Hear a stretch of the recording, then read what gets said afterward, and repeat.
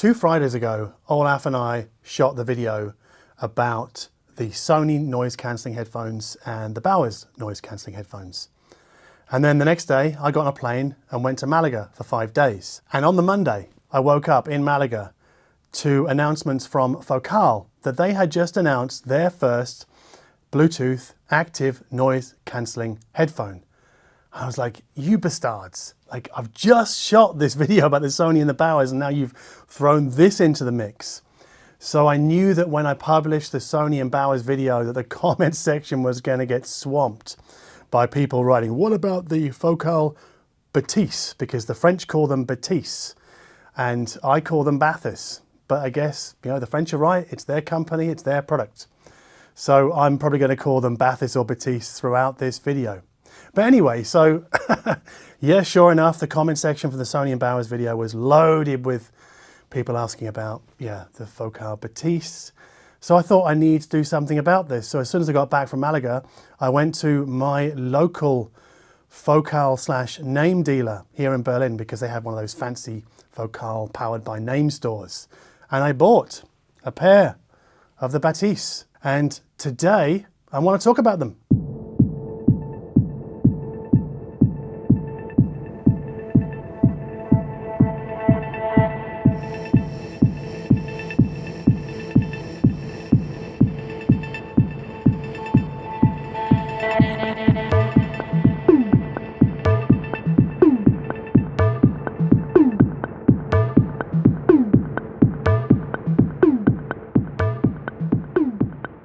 So this is the carry case for the Bathys. It's kind of a bit like the Sony one, really. I mean, it's, again, nothing really remarkable or special about it. Ziploc, and there are some cables in here, you can see that. This is where the Bathys lay flat. Now, picking up the headphones again, these weigh 350 grams. That's quite a bit heavier than the Bowers and the Sony. This bit here, this is called the yoke. That's made from magnesium to be super light. And then I think this sort of trim on the ear cup is made from aluminium, or aluminum if you're in the USA. Now on the head, these don't feel quite as tight as the Bowers&Wilkins Px7 S2. I think Focal have judged the side clamping force a little bit better than Bowers did, but only just. So the Bathys are slightly more comfortable for me than the Bowers&Wilkins as a glasses wearer. But the Sony WH-1000XM5 is still the king of comfort in my book. It's more comfortable than the Bowers&Wilkins, more comfortable than the Focal for longer periods. Now, can the new Focal, Bathys, can they match the Sony on their killer quality? That's phone calls, right? Being able to make crystal clear phone calls. The answer is yes, yes they can. I was actually quite surprised by this. And no, I didn't have any problems with connection stability between my Google Pixel 6, the Android phone, and the Focal headphones, as I did occasionally with the Bowers&Wilkins, but never with the Sony. The app itself is quite a minimal affair. It gives us access to a 5-band EQ. It gives us access to transparency mode, but 2 active noise cancelling modes, one called soft, one called silent. Silent is much more effective than soft. I don't quite know why you'd need 2 different noise cancelling modes. Maybe it's because when you're out in the street and you don't want to be completely cut off from traffic noise, so you want the soft one rather than the silent one. Another surprise for me was that in silent mode, the Bathys are more effective at cancelling external noise than both the Sony and the Bowers&Wilkins. But it's also worth noting that the Bathys have the better passive isolation. They seal around the ear better than the Sony and the Bowers&Wilkins. So maybe that contributes to their effectiveness with internal DSP-based active noise cancellation. But on transparency mode, I think they're all sort of much of a muchness. You know, the Sony is just the same pretty much as the Bowers is the same pretty much as the Focal. But I'm not so worried about transparency mode being really true to life. I mean, I guess it is most of all with Apple headphones. We'll talk about that a little bit later. But as long as I can hear what's going on, transparency mode is good enough generally with all these headphones, and I have zero complaints about transparency mode with the Bathys / Bathys. Why do I say Bathys? Well, it's because I see the word Bathys and I want to complete it to bathysphere, which is like a diving bell, right? Which also reminds me of a great song, an early song by Smog called Bathysphere. And it's a very basic tune, but it just kills me every time I hear it.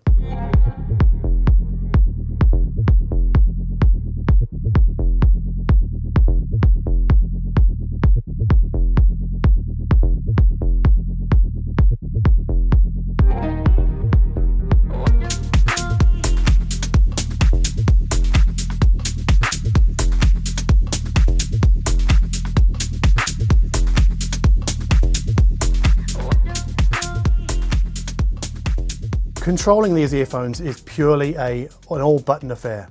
So on the left ear cup, we have noise cancelling on and off to transparency mode. On the right ear cup, we have on and off with a 3-position switch, which I'll come back to later. There's also volume up, volume down, and then a play pause in the middle. Now what Focal have done is they've recessed that play pause button, which is different to what Bowers&Wilkins did, because Bowers&Wilkins raised it and ribbed it.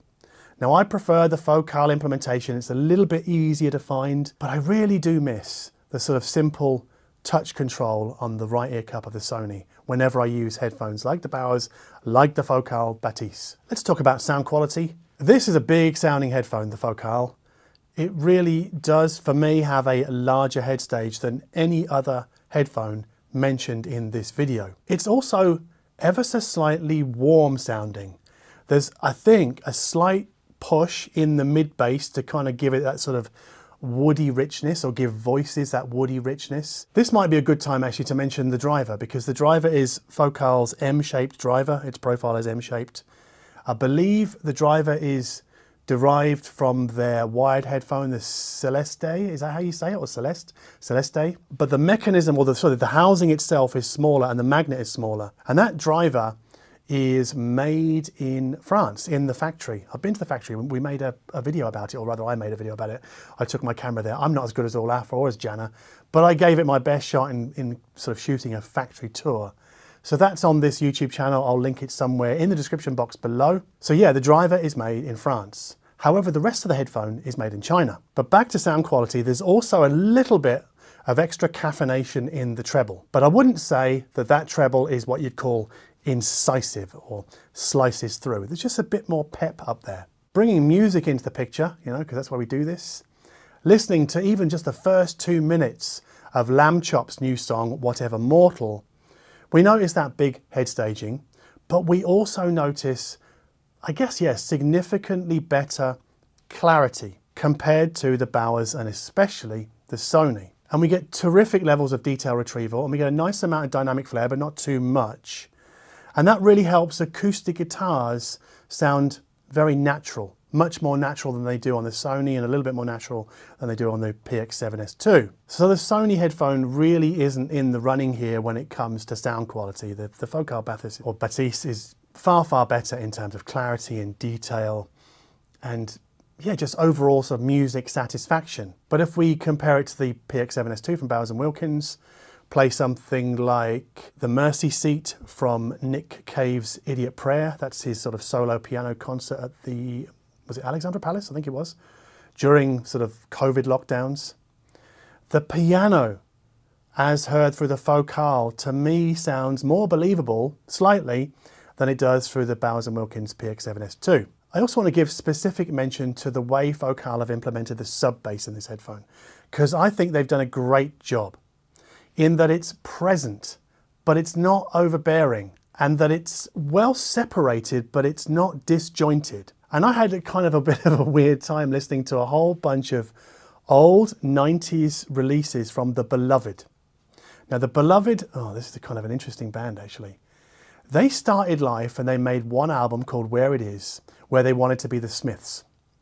And then the late 80s happened, and in the UK, what they called the second summer of love and the arrival of ecstasy, the drug. And I think that really transformed the Beloved sound into them becoming more of a dance pop act. And that's what we got on 1990s Happiness. And there were a whole bunch of singles that Came Off Happiness were released separately.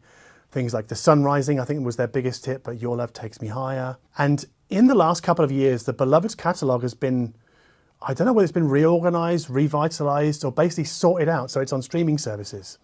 So I went through all of the Your Love Takes Me Higher 12 inches. There were 4 of them, right? 4 of them.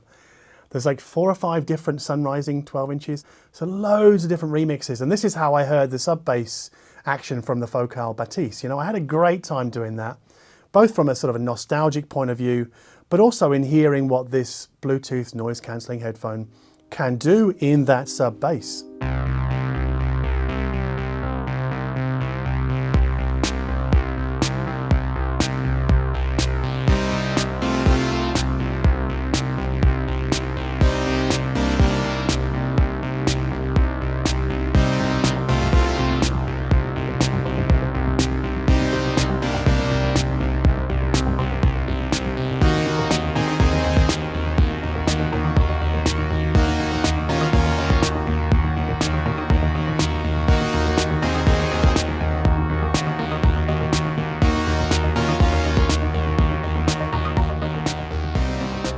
So in case you hadn't guessed it, this Focal Bathys is a much better headphone than the Sony WH-1000XM5. It's a slightly better headphone than the Bowers&Wilkins Px7 S2. As well it should be, because it's almost, well, yeah, almost twice the price.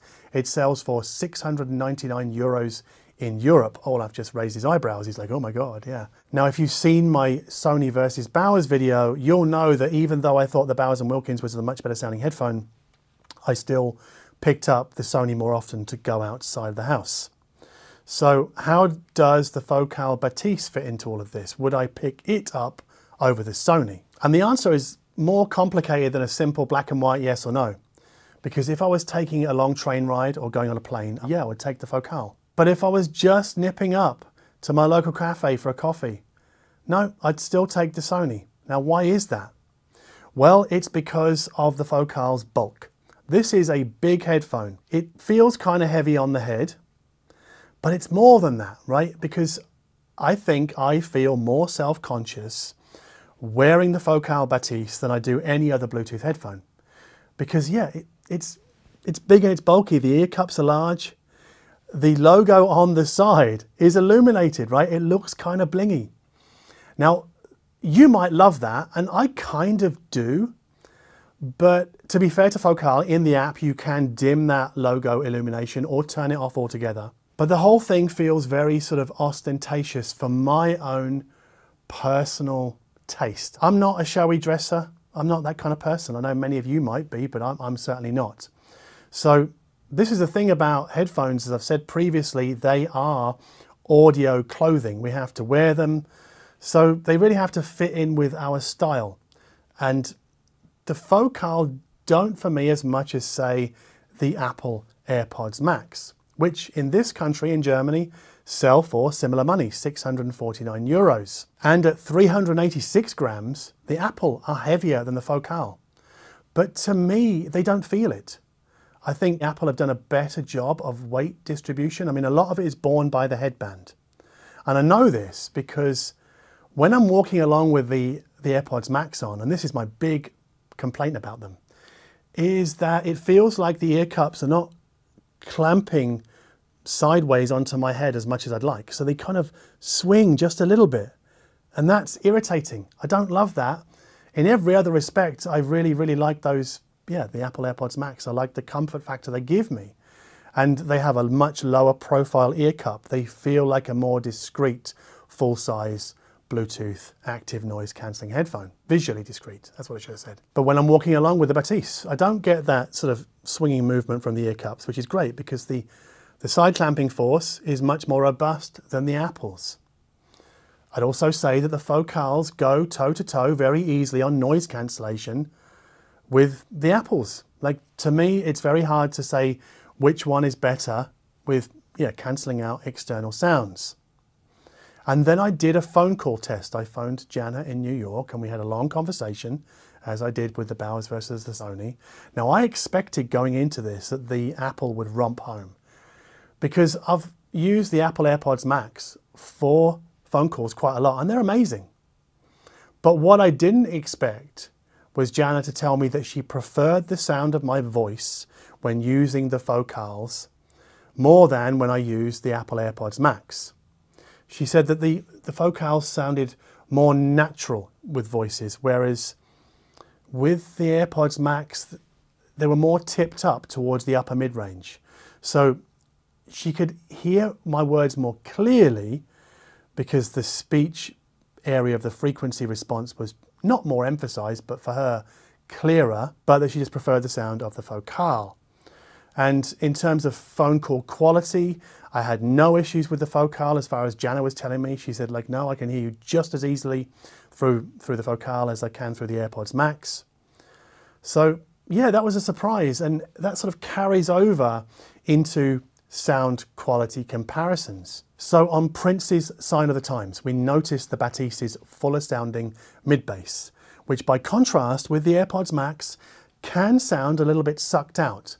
Now you wouldn't notice it in isolation, I certainly didn't until I did the comparison, and you might not notice it at all if you listen to like electronic music by say somebody like Shed or CJ Bolland, because that upper mid-bass richness doesn't really factor in as much into that music as it does, say, with Prince's music or with Smog and Bill Callahan, and yeah, I guess more acoustic music I think really benefits from that sort of richer mid-bass, which isn't there on the AirPods Max. And playing Smog's Bathysphere, I did notice that the AirPods Max gives us more presence region excitement than the Bathys, and therefore the illusion of greater sort of instrument separation.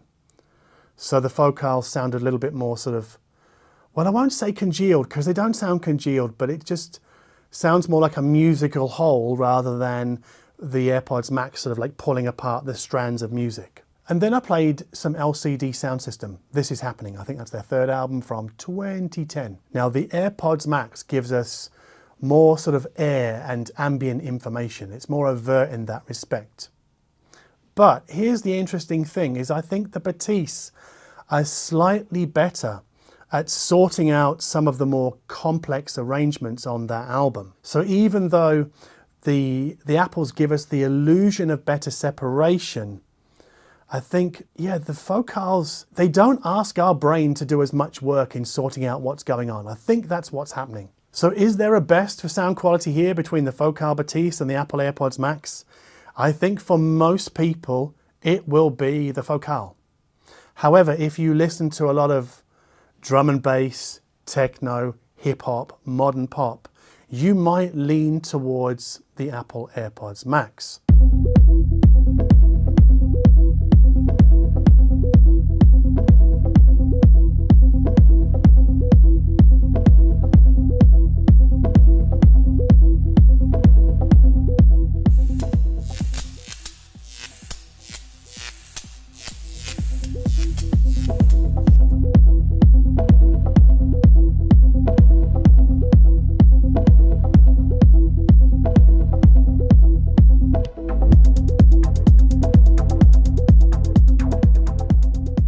But the focal also have a little ace up their sleeve.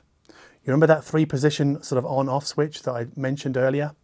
Well, that's on-off, but also you can move it into something called DAC mode, which allows you to connect the headphones directly over USB to a computer. And yeah, for me, they sound a little bit better going DAC direct than they do relying on Bluetooth. But I think that's really missing the point because I don't think many people will do that. I think that's a marginal use case. And one thing I love about Bluetooth headphones with noise cancellation, I've mentioned before about how I love how active noise cancellation brings obviously the environmental noise down so you don't have to crank them as hard, which is good for your hearing. But the other thing I really love about Bluetooth headphones is that they remove the need to kind of fuss over what DAC and what amp or what portable player you're going to need to drive a pair of wired headphones. And they also obviously remove the wire. So I think, as I've said before, there is a bright future for this particular type of product, but also this class of product. Like we might call it like uber premium. But, you know, I think that the uber premium category of Bluetooth active noise cancelling headphones is about to explode. I think we're going to see far more of these come to market.